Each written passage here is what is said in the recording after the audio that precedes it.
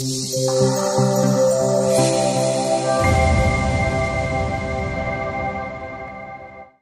ሾው ሰላም ጤና ይስጥልን ክቡራን አድማጮቻችንና ተመልካቾቻችን የዝግጅት ክፍላችን እዚሁ በታላቋ ብሪታንያ ለንደን ከተማ ከሚኖሩት ኢትዮጵያዊ ምሁር ጋር ውይይት ልናደርግ ነው በዚህ በኮሮና ቫይረስ እና እንደዚሁም ተዛማጅ በሆኑ ጉዳዮች ዙሪያ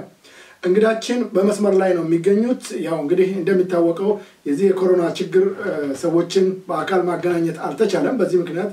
ያው በቴክኖሎጂ በመጠቀም ከርቀት ነው እንግዲህ የምንገናኘው እንግዳችን ለቃለ ምልልሱ ፈቃደኛ ሆነው በመገኘቱ በአድማጮቻችንና በዝግጅቱ ስም እጅግ በጣም አመሰግናለሁ በቅድሚያ እስቲ ወደ ውይይታችን ከመግባታችን በፊት ስለርሶ ትንሽ ያውሩ ጤና ይስጥልኝ አመሰግናለሁ እንግዳ አርገስ ለጋበስከኝ ሳኒ አሊ ይባላልው እኔ የተወለድኩት ያው ኢትዮጵያ ነው የተማርኩትም እዛው ኢትዮጵያ አዲስ አበባ ዩንቨርስቲ በእንስሳት ሕክምና ሲሆን የትምህርቴን የተከታተልኩት በኔዘርላንድ ሀገር ወይም ሆላንድ በሚባለው ሀገር ነው ማስተርስ ወይም ፒኤችዲን የሰራሁት ፒኤችዲን የሰራሁት በሕክምና ዙሪያ ነው ድረግ ኢኖቬሽን በሚባል ኤሪያ ማለት ነው ስለዚህ የመድኃኒት ኢፌክቲቭነስ ኤንድ ሴፍቲ በእንግሊዝኛው በአማርኛው ደግሞ መድኃኒት መስራትና አለመስራቱን እንደዚሁም ደግሞ የሚያመጣው ተያያዥ ጉዳት ካለ ያንን በማጥናት ላይ ነው የሰራሁት አሁን የምኖረውም በለንደን ከተማ ነው ሁለት ዩኒቨርሲቲዎች ውስጥ ነው የምሰራው በኦክስፎርድ ዩንቨርስቲ ስታቲስቲክስ ኢን ሜዲሲን በሚባል ሰራለሁ በሲኒየር ሪሰርቸር ነኝ እንደዚሁም ለንደን በሚገኘው ለንደን ስኩል ኦፍ ሃይጂን ኤንድ ትሮፒካል ሜዲሲን እዛም በረዳት ፕሮፌሰርነት ኤችአይቪ እና አንዳንድ መድኃኒቶችን በማጥናት እዛ ነው የሰራው በጣም አመሰግናለሁ ዶክተር እንግዲህ እንደውም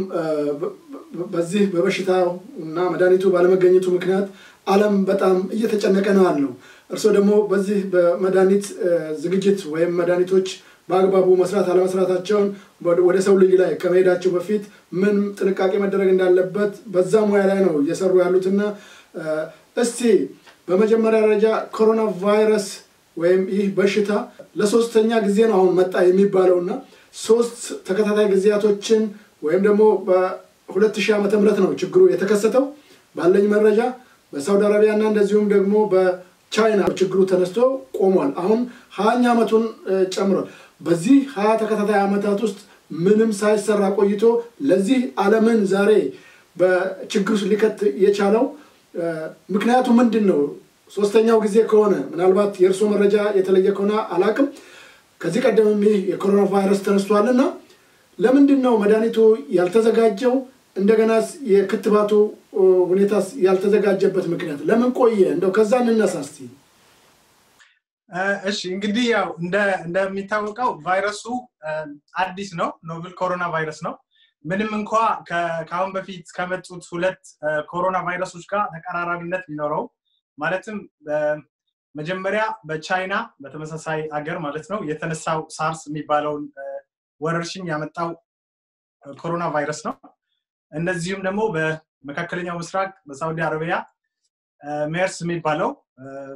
እሱም የኮሮና ቫይረስ አይነት ነው ይሄኛው ደግሞ ሶስተኛው ነው ማለት ነው ሶስተኛው የኮሮና ቫይረስ አይነት ነው SARS-CoV-2 ይባላል እንግዲህ ሶስቱ ቫይረሶች ተያያዥነት ቢኖራቸውም አንድ ቤተሰብ ቢሆኑ ኮሮና ቫይረሶች ናቸው ነገር ግን ዘረመላቸው የተለያየ ነው ማለት ነው ስለዚህ ምንም እንኳን ለቀድሞቹ ለሁለቱ ቫይረሶች ክትባት ቢኖርም ከዚህኛው የተለየ ስለሆነ ይሄኛው በባህሪው በይዘቱም ለየት ብሎ የመጣ ቫይረስ ነው ስለዚህ ትንሽ ከሌሎቹ በጣም አስቸጋሪ ነው ማለት ነው እንደዛ በአጭር ጊዜ ውስጥ በቁጥጥር ውሏል ይሄኛው እንግዲህ መቆጣጠር አልተቻለም እስካሁን እየተሞከረ ነው ትንሽ ለየት ያደርጋል በባህሪው ለዛም ነው ኖቨል ኮሮና የተባለው ማለት ነው ይለያል ትንሽ በጣም አመሰግናለሁ ዶክተር እንግዲህ እርሶ ያው በዚህ በመድኃኒት ዙሪያ እስከሆነ ድረስ የሰሩት በተለይም ደግሞ በታላቋ ብሪታንያ በኦክስፎርድ ዩኒቨርስቲ መድኃኒቱ እንደተገኘ ጥቆማ አለ በተለያየ መገናኛ አውታሮችም አዳምጠናልና ይህ ምን ያህል እውነት ነው እንግዲህ እስካሁን ያለው መሰረታዊ የሕክምና ሂደት ሳፖርቲቭ ቴራፒ የሚባለው ነው ያ ማለት አጋዥ ሕክምና ማለት ነው ያ ማለት ፍቱን የሆነ መድኃኒት ሳይሆን በሽተኞች የሚያሳዩትን ምልክት በማከም ሰውነታቸው ቫይረሱን እንዲዋጋ መርዳት ማለት ነው ያ ምን ያካትታል ለምሳሌ ትኩሳት ካለባቸው ትኩሳቱን የሚያወርድ መድኃኒት ይኖራል እንደዚሁም ሌላ ካፍ ካለ ወይም ደግሞ ሳል ካለ ሳሉ ምናልባት ህመም ካለው ያንን ህመም የሚቀንስ ፔንኪለር የሚባሉ መድኃኒቶች አሉ እንደዚሁም በጣም በሽታው ብሶባቸው ሆስፒታል ከገቡና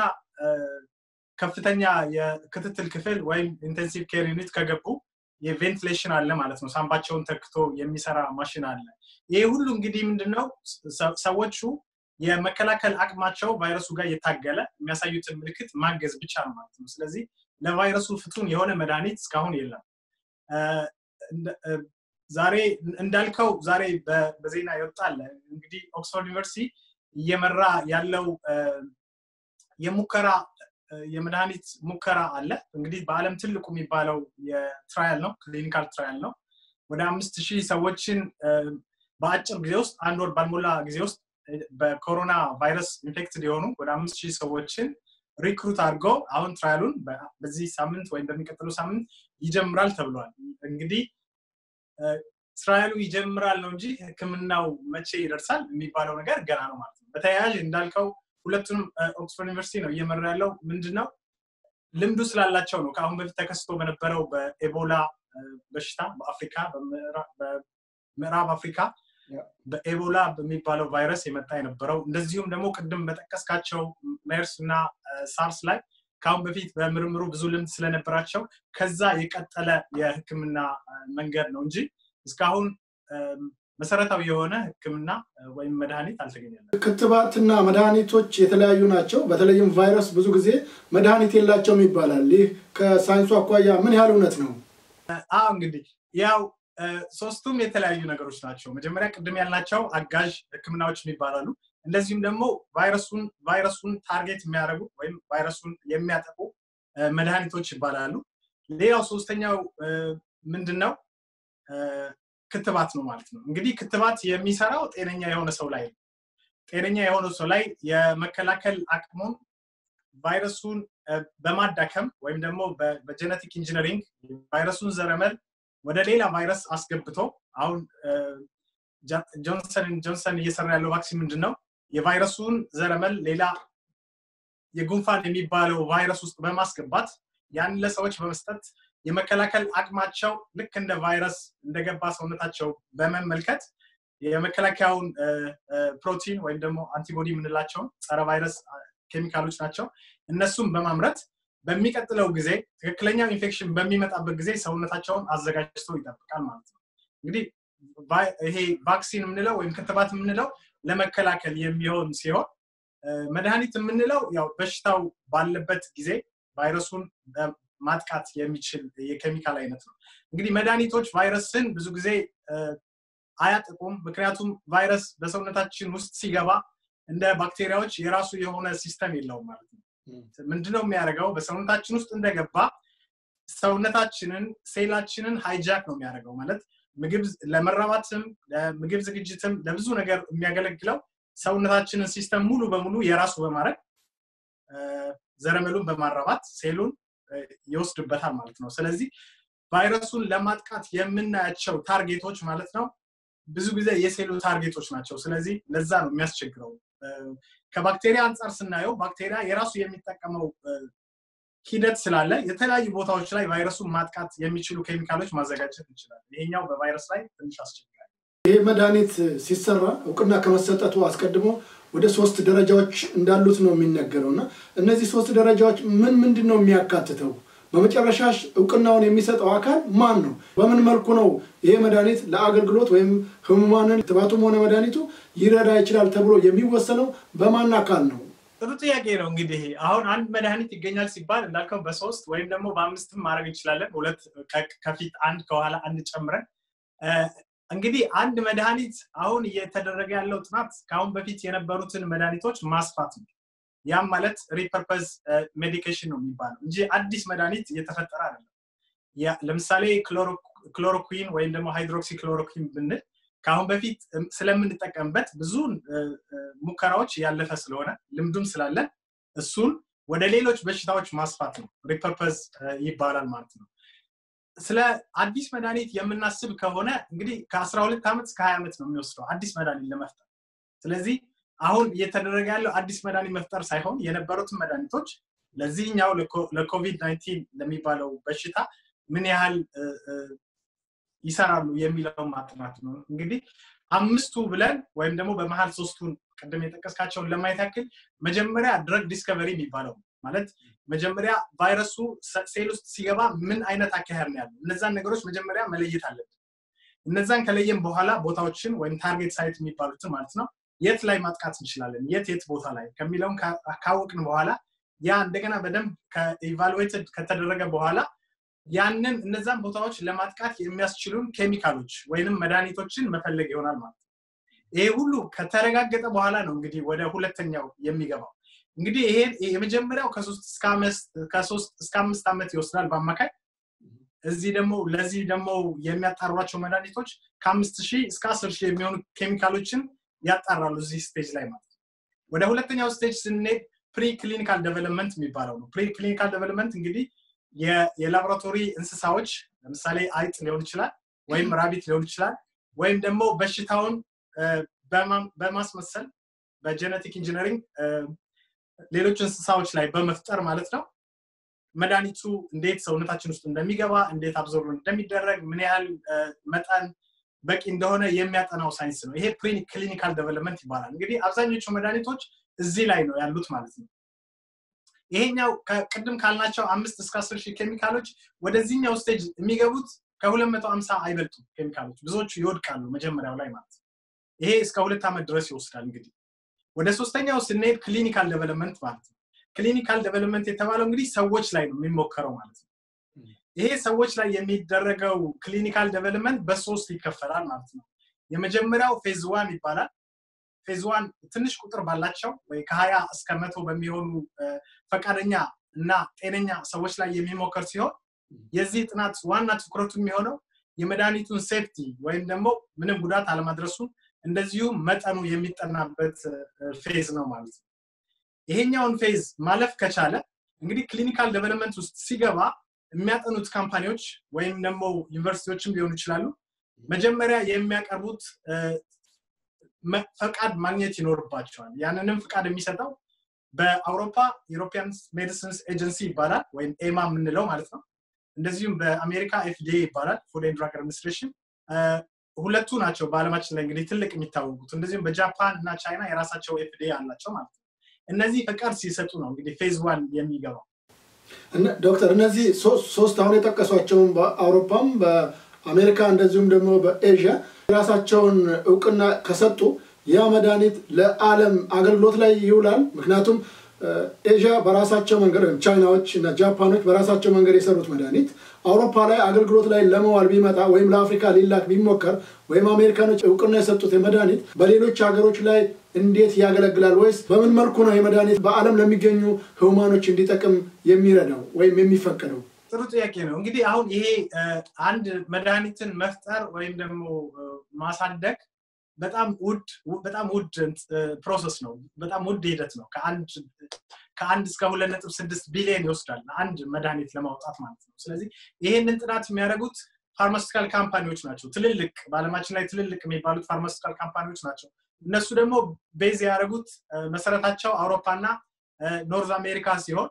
ሁለቱ ድርጅቶች ናቸው በአብዛኛው ሁለቱ ድርጅቶች አፕሩቭ ያደረጉትን በኋላ እንመለስበታለን የሬጉላቶሪ አፕሩቫል ይባላል መጨረሻ ላይ ሁሉንም ካለፈ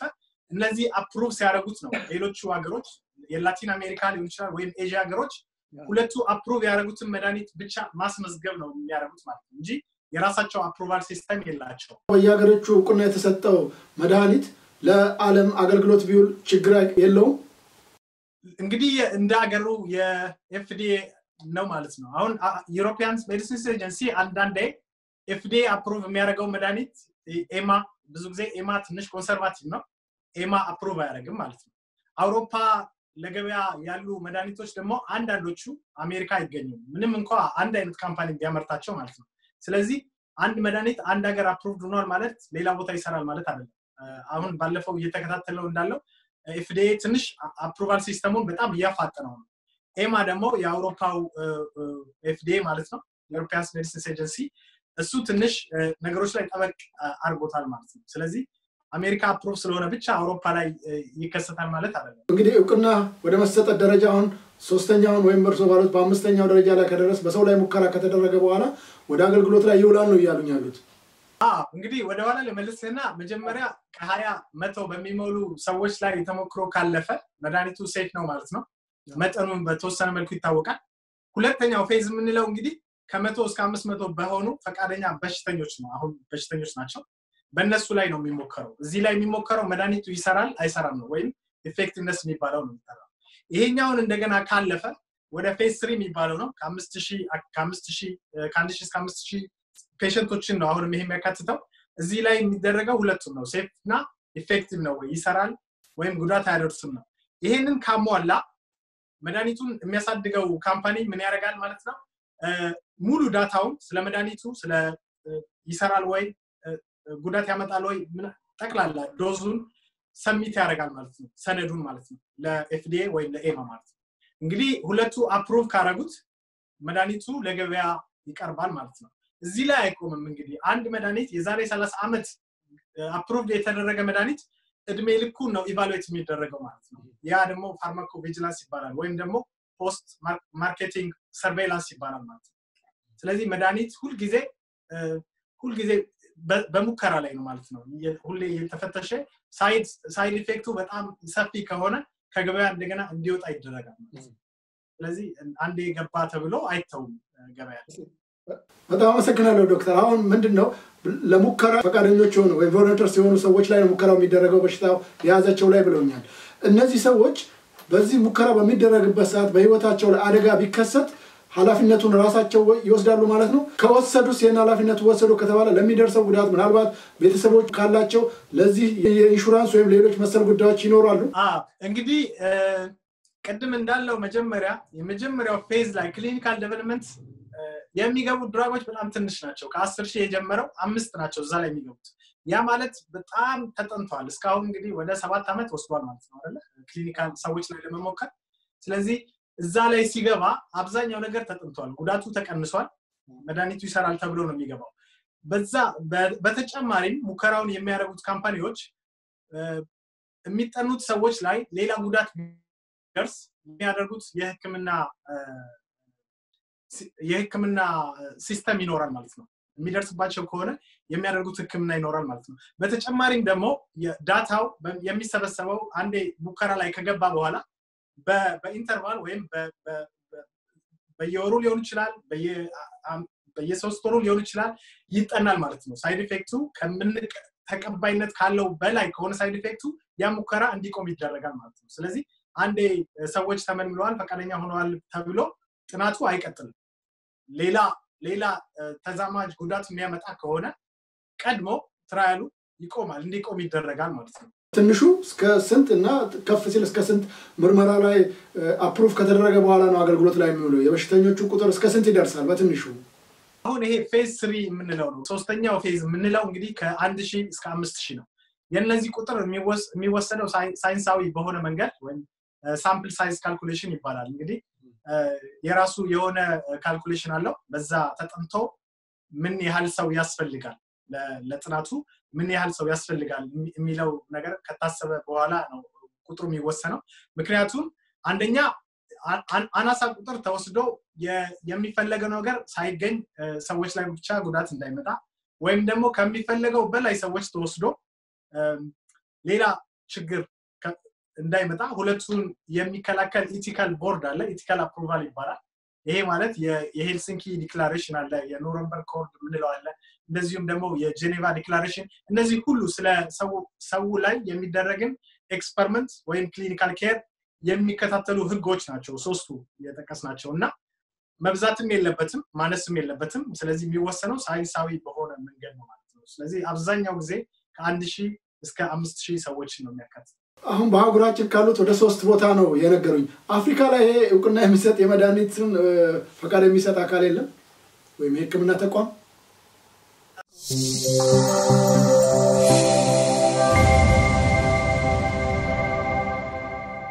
ዘውዱ ሾው